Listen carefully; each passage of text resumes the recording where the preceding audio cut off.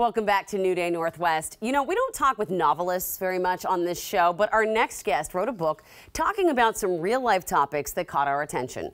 Portland author Willy Vlautin is the writer of The Night Always Comes, and we spoke with him about economic issues like housing affordability that influenced the plot of this book. All right, Willy, well, let's talk about your book, The Night Always Comes. What is the premise of this novel? I mean, it's about a working class family in Portland that are trying to buy their rental home that they've had for 30 years. It's a mother, adult daughter, and a adult developmentally disabled brother. And they've kind of stuck together for the brother. And they have a chance to buy their rental home because housing prices have gone through the roof. And it's kind of about this, the argument of can these kind of working class families survive gentrification in cities like Portland, Seattle, San Francisco, where they keep getting pushed out? Oh, I am so glad that you are addressing this topic because it is something that we all know is happening, but we need to talk about it more. And I like that a novel is telling this story. What inspired you to tackle these tough topics? A couple of things. I remember driving maybe 5 years ago downtown Portland, heading into Portland and seeing there was over 15 cranes downtown, meaning 15 new buildings going up. Yeah. And then I noticed I have a little office in St. John's, the north part of Portland. And just from my window within 5 years, I saw 6 apartment buildings go up, and all them in 3 mom and pop stores across the street closed up because they sold out. Yeah. And then as a writer, you get stuck a lot. So I walk neighborhoods a lot, and, you fall in love with these beat up little working class houses, old craftsmen. They're built for working class people. And all of a sudden they'd go up in less than 3 years, they'd go up like $150,000. And so you start getting this kind of panic. I think as a working person thinking, how do people buy things that are this expensive, and why are they so expensive? How do you ever get ahead? How do you grab some of that wealth? Because that's the problem, is more and more people are not being able to have that American dream. That wealth is inattainable.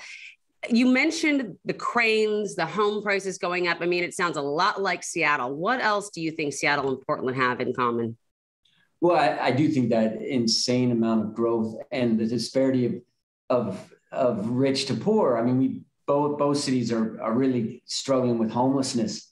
So what's interesting is the tent cities of Portland started rising as the housing prices are going up, and the neighborhoods are shifting so much. So to me, it all made me start waking up in the middle of the night trying to figure it out and worry. And that's so the novel has that kind of panic and worry to it. I mean, I think a lot of the cities, like even I grew up in Reno. Reno is becoming a lot like that. San Francisco, Seattle, Portland. Oh, San Francisco, yeah.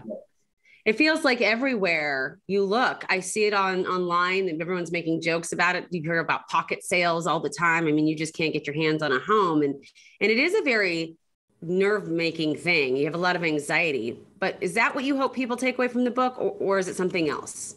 Well, I was interested in what you mentioned earlier, the idea of the American dream. Like, I was raised to believe that if the American dream was owning a house, and that you were somebody if you own a house. And I think that's what made America so great, is it was the first time that really working class people could own something, own houses.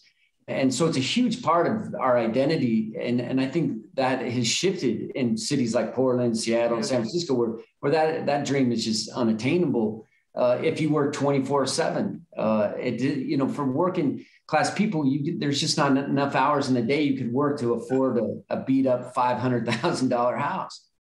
True. And I also think there is a stigma attached to folks who don't own a home.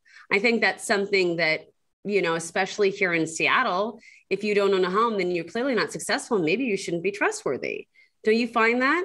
Well, that's that whole idea that if you're rich, are you better than people that aren't rich? And that's a thing that I think America's always kind of grappled with, that idea of, are you a better person if you're rich?